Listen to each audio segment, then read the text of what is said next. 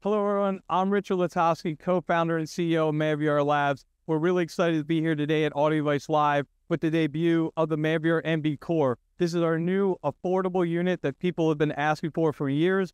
Hey, you know, the MB Extreme does a lot more things. However, people said, hey, can you give us just the core functionality for what makes the MB processing so special? And that's what we're delivering in this device. So why would you want an MB Core in your system? Well, our flagship is the MB Extreme, but that's $16,000. Now, that's got all the bells and whistles. That's got all the most advanced features, things like motion and AI.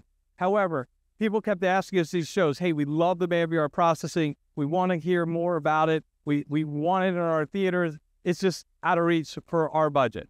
So can you come up with a more affordable way that scales things down feature-wise, but still delivers the same quality tone mapping and the same quality other processing? So the main things you're going to get from the MB is our world-renowned HDR dynamic tone mapping, okay? And we're here showing the benefits, whether you've got a TV or a projector. This works amazingly well in either scenarios. And it now, with the MB Core being so much less expensive, it's a good pair for a TV that may be in your living room or other TVs in the house where maybe there's an Extreme in the theater, okay? But your main features you're going to get is your HDR tone mapping, your upscaling to 4K. You're also going to get subtitle management. So if you got, if you're using the scope screen, you can have subtitles that are off the screen when you're zoomed out. They bring those things back on. And you also have things like calibration control and being able to do everything like you ever want to do, like professional calibration or just your own tweaks.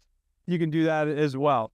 But you also have the aspect ratio management, which is phenomenal if you're using a projector. You'll never use lens memory again. You know, it's very frustrating having to go back and forth.